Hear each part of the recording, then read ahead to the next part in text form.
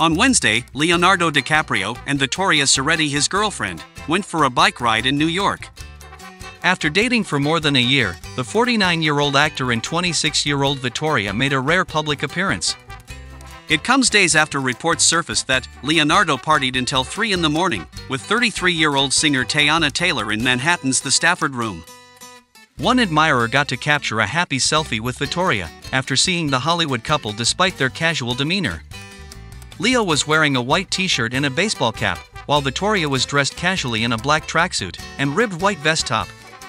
It follows Leo and Teyana's evening out at the Stafford Room in Manhattan, where Teyana was organizing a celebration for the Rock and Roll Hall of Fame. According to Page 6, the two were pretty much together all night till the wee hours of the morning. A source told the publication they hung out the whole night and were pretty much in a corner together. When he was spotted putting his hand on Teyana's butt during the filming of their Paul Thomas Anderson film earlier this year, the Hollywood star was first connected to the actress. Then, at an Oscar celebration, the two were seen cuddling.